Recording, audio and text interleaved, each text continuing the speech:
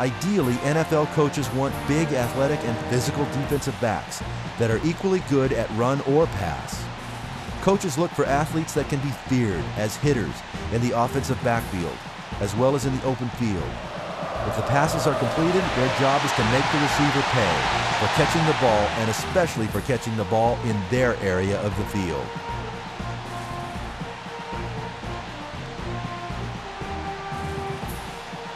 Due to his outstanding football instincts, he can be outstanding in coming up to the line of scrimmage and disrupting the timing of the quarterback and receiver on pass plays. He will come to the line and engage the receiver, not allowing them a clean break off the line of scrimmage.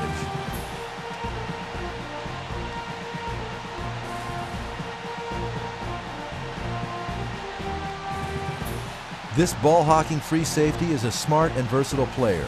He can handle most NFL tight ends on an island in man-to-man coverage.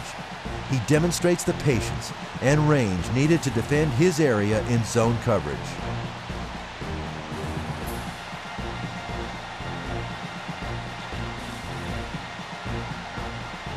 In zone coverage, this tough young defensive back will quickly drop back to the proper depth and focus on the quarterback's eyes. If an error is made by the signal caller, he will jump the route to defend or intercept the pass.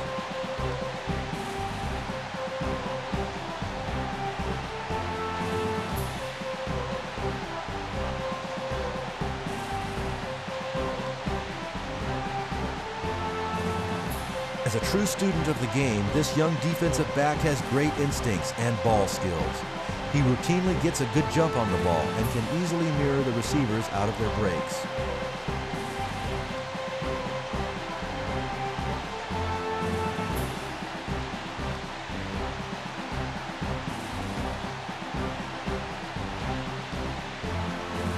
This free safety has the agility and burst to recover quickly from errors and double moves. When the ball is in the air, he utilizes above-average athletic ability to close quickly on the pass. He can be a punishing tackler. He will time his hit perfectly to separate the receiver from the ball.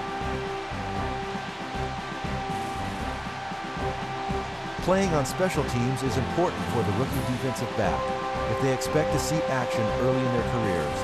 With league parity throughout, special team contribution is truly a critical part of today's NFL.